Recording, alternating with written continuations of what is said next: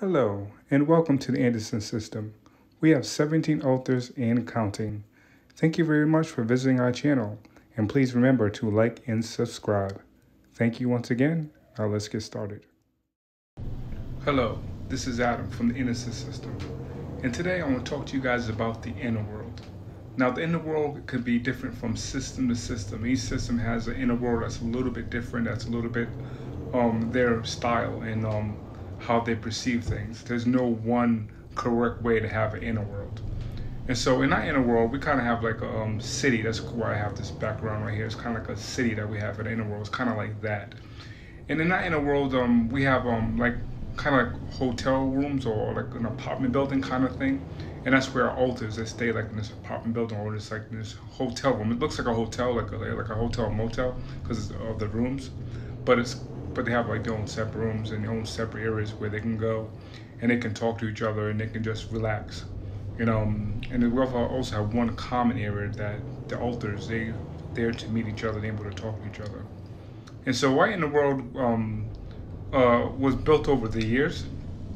We didn't build the inner world overnight, but it took a while of finding what we like and what we dislike, because not everything in the world is something that I imagined up myself.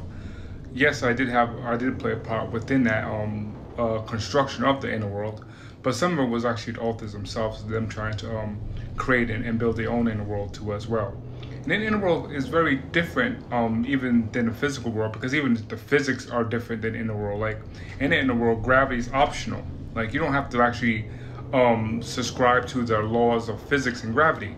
Like in the inner world, you can float in my inner world if you want. You can walk on water. You can basically do things that you cannot do physically in this natural world. And the reason why I had that is because that's how my mind works. I kind of like the whole mystical fantasy superhero kind of thing. I always liked that when I was even a kid. And so my inner world tends not to be very I guess realistic, like stuff you'll see in the modern world or today's world. It's more like kind of like I guess a sci-fi feeling to it, because that's what I like totally, is that kind of sci-fi feeling to it.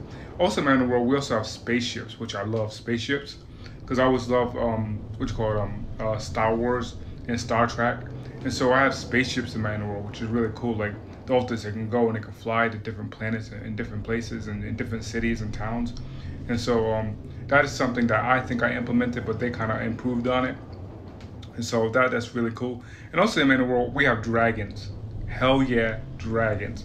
I freaking love dragons, because dragons are so cool, because who doesn't want a dragon? Who doesn't want a pet dragon or no?